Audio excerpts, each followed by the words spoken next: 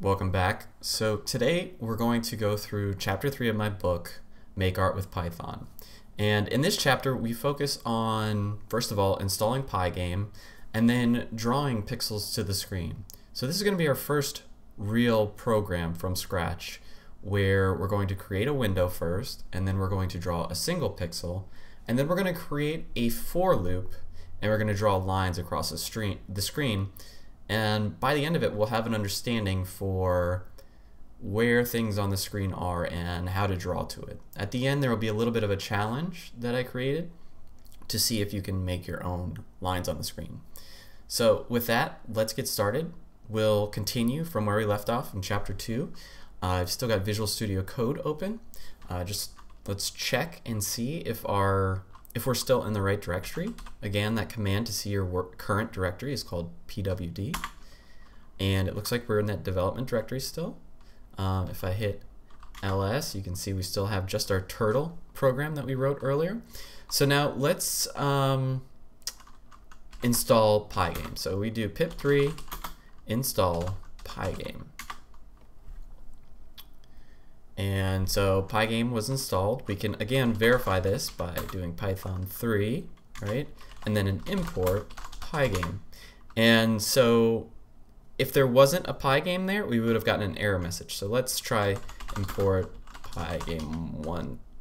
You would get this sort of an error where it says no module named whatever. It would be no module named Pygame. But because we didn't get that error, we successfully imported Pygame. That means it's installed correctly on our system. So now that we get installed correctly, let's clear the screen and let's take another route. You saw before when we created a new file in Visual Studio Code, we would get a blank new file. We'd have to then find a directory to save that file out to and then name it .py before we could actually get our autocomplete. There's this command built into Linux and Mac OS called touch. And so if I touch first program.py, I do ls again, you're going to see it creates an empty new file for us called first program.py. So now we can go file open, first program.py shows right up, and then now we have our environment ready. So the first thing we're going to do, as we said, is import Pygame, right? This is the library that's going to allow us to draw to the screen. Pygame is a library in general meant for building programs and especially games in Python. So it allows you to draw shapes, graphics, images, and it's what we use throughout the book to teach programming in more of a visual way. So let's import Pygame. And then the next thing we'll do is, since we're going to be drawing a single pixel at a time, we're going to need to import this pygame.gfx draw. Now, normally you don't need to import things underneath something, but Pygame by default does not import gfx draw. So we have to do this, otherwise the program wouldn't allow us to draw pixel by pixel, since it's kind of a rare thing that you would do. Alright, so next thing we do is we initialize Pygame. And the way we do that is with a pygame.init. Now you remember from calling our function earlier, adding these parentheses to the end of the function tells it to be called on a single line. So next we're going to create a screen width variable and set it to be 800. A screen height variable, set that also to be 800. And then we're going to create a new screen out of those values. So we do pygame.display.setMode, right? And then we do our open parentheses to call the function. But we're going to pass it a tuple of our screen width and our screen height. Okay. So just so you can kind of see this, let me hit enter here. So we have a parentheses, right? An open and closed parentheses inside of the external parentheses, right? So this is telling Python to call pygame.display.setMode with this tuple being sent as the variable passed. Okay? And so pygame.display.setMode is going to create our actual screen for us. So this function is telling Pygame, hey, we want you to create a window on our operating system with these dimensions. So it's going to be 800 by 800, and it's going to be a square window. All right, and this screen variable, right, is set to be that display of 800 by 800. So next, let's create a variable called white. And so white is going to be a tuple, again, 255, 255, and 255. Let's create black, and black is going to be a tuple again of 0, 0, and 0. So these tuples, where do they come from? The first value in each of these tuples is red. So the red value is going to be 255, which is the maximum in Pygame. 255 is going to be the green, which again is the maximum, and blue is going to be 255. So the combination of red, green, and blue lights is what is going to give us a perfect white on our screen. And then a 0 value of red, green, and blue is going to give us our blacks. Again, colors on a screen are additive. They're not like paints. So you're mixing the colors, the light colors of red, green, and blue in order to create white. A little bit different from paint colors, because that would not produce a white color. All right, so let's create a new variable called running and set it to be true. And then while running, okay, so we're going to have a while loop here. Screen.fill with black. Okay, so that's going to fill this screen that we created here, right, with black. So it's going to fill the screen with the values in this tuple, so 0, 0, 0. Okay, and then we're going to do a pygame.gfxdraw.pixel, right, with our screen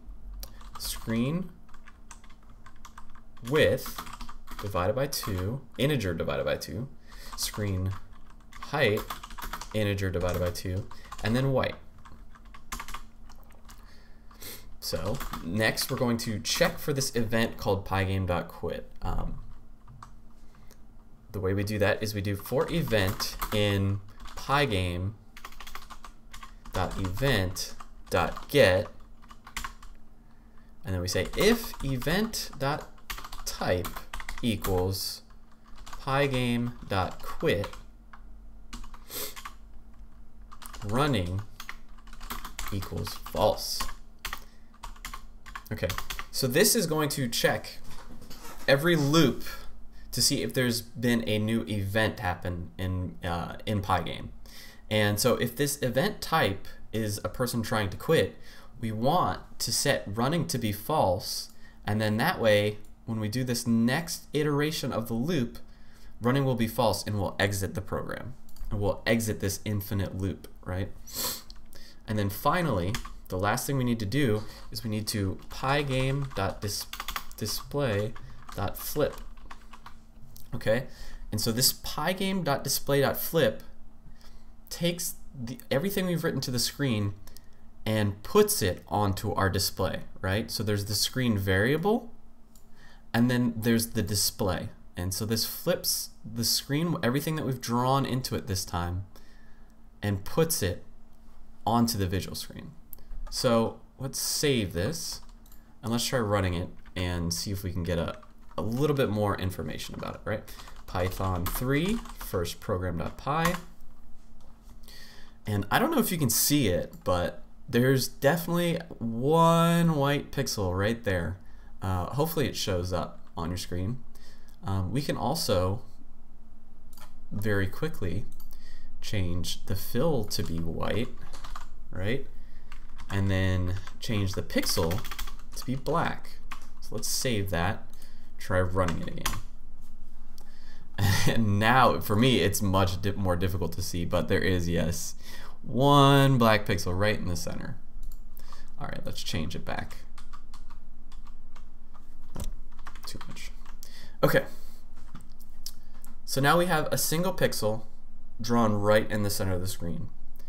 Let's draw a straight line right across the center of the screen. So let's run the program and let's think about it.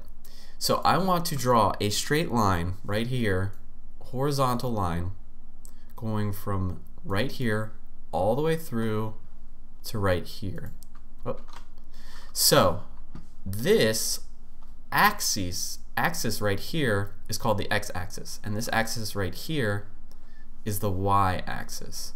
So I want the x-axis to go from 0, which starts over here, right? This is the 0 on the x-axis, all the way over to the maximum value. So this would be the screen width.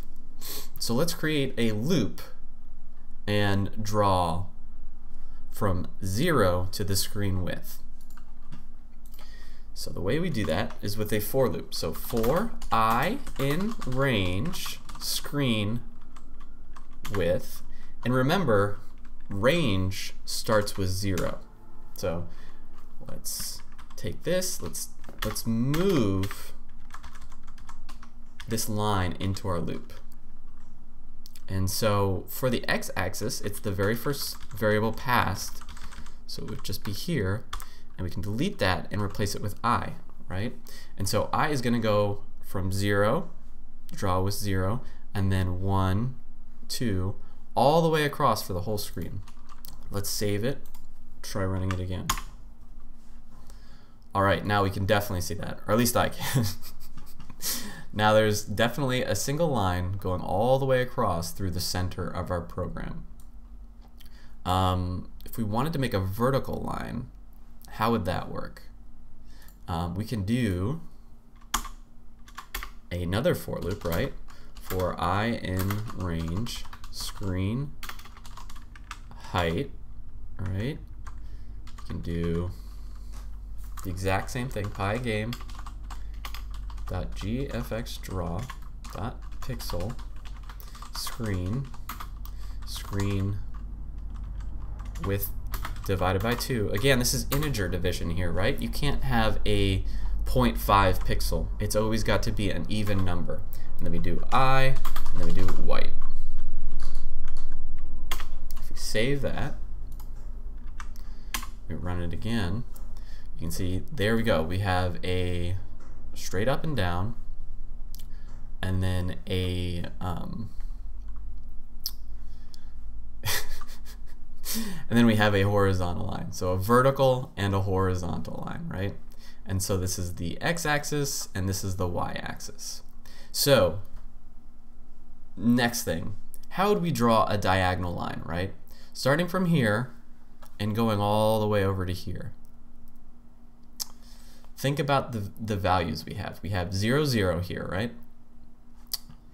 This is going to be 0 and the maximum of y. This is going to be the maximum of x and the maximum of y. And so this would be the maximum x and the 0 y. So we're going from 0, 0 to the maximum and the maximum. How do we do that? Well, since we have a square display, we can do for I in range screen height, right? Pygame.gfxdraw.pixel screen I and I, right? And then let's pass it the white still. If we save that,